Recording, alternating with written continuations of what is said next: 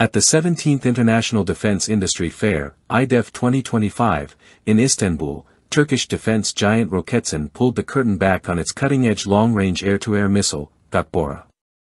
This next-generation weapon is equipped with a solid-fuel ramjet engine and engineered to be housed internally within Turkey's indigenous Kaan stealth fighter and the Bayraktar Kızılelma unmanned combat aircraft, marking a major leap in the nation's aerospace arsenal. What sets Gökbora apart is its continuous thrust ramjet propulsion, which provides it with enhanced speed retention during its final flight phase. This not only extends the missile's maximum reach, well over 185 kilometers, but also enlarges the kill zone in which targets have no chance of escape. While Turkish defense analysts compare its concept to the Anglo-French Meteor missile, Gökbora reportedly surpasses it in both range and endgame energy. Unlike its predecessor, the externally mounted Gökbora is fully compatible with internal weapons bays, an essential feature for maintaining low radar visibility on stealth platforms. This makes it Turkey's first air-to-air missile of this type using a compact solid-fuel ramjet suitable for hidden integration.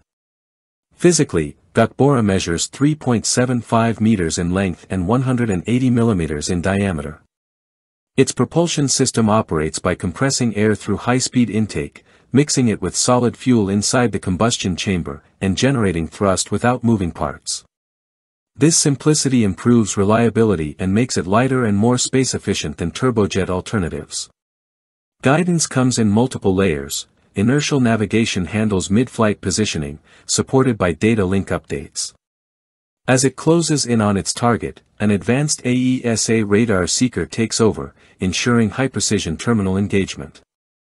Its fragmentation warhead is capable of striking a wide range of aerial threats, everything from fighter jets and UAVs to AEWNC platforms, tankers, cargo aircraft, and even cruise missiles. Ramjets function best at speeds between Mach 2 and Mach 4 and require the launch platform to reach a baseline speed of roughly 485 km per hour.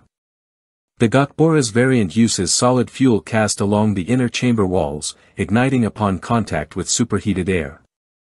The resulting gases are expelled through a nozzle to maintain sustained acceleration.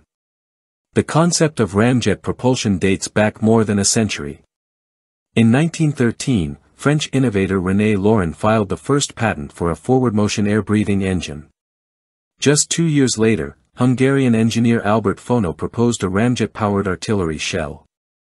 The 20th century saw widespread experimentation. The Soviets pioneered early test flights, Germany and Japan explored wartime applications, and the US rolled out advanced Cold War systems like the CIM-10 Bomark.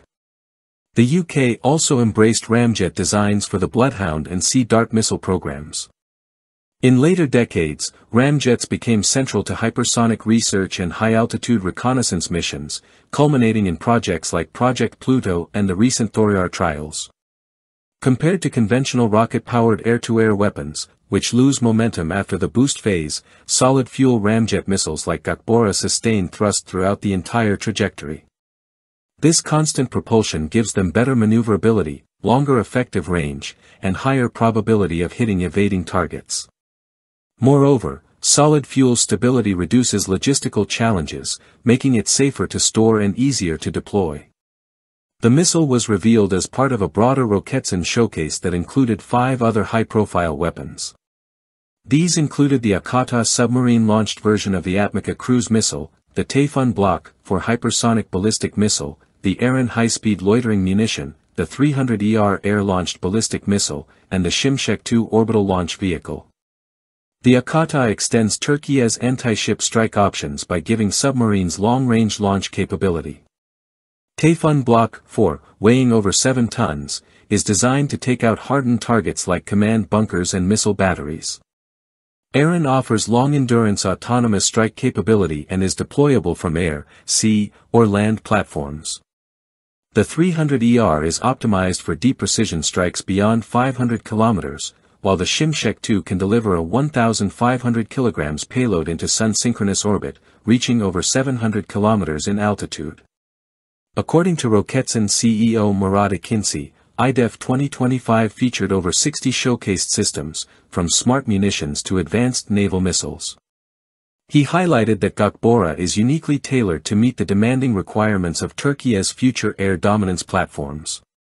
With superior range, internal integration, and continuous thrust performance, Gökbora stands at the forefront of Turkey's strategy to build a more autonomous and capable defense ecosystem.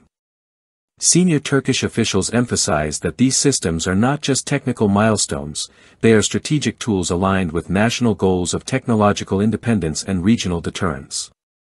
Delegations from across the globe had an opportunity to examine these systems firsthand, signaling Turkey's expanding influence in the global defense arena.